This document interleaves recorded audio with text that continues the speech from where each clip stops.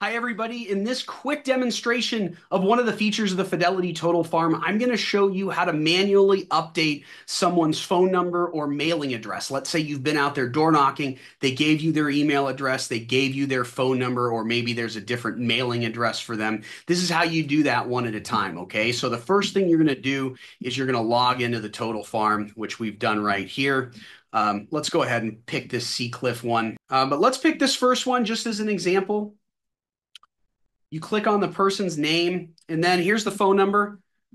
Okay, all I have to do is enter the phone number 917-9874. That's my number, and hit save. And now that phone number has been updated and saved to this person's record within the Total Farm. Any of these fields that you can see that are fillable, you can go through here and edit them. So under owner information, let's say they have a different mailing address. So what we could do is we could say owner occupied, no, because it's non-owner occupied.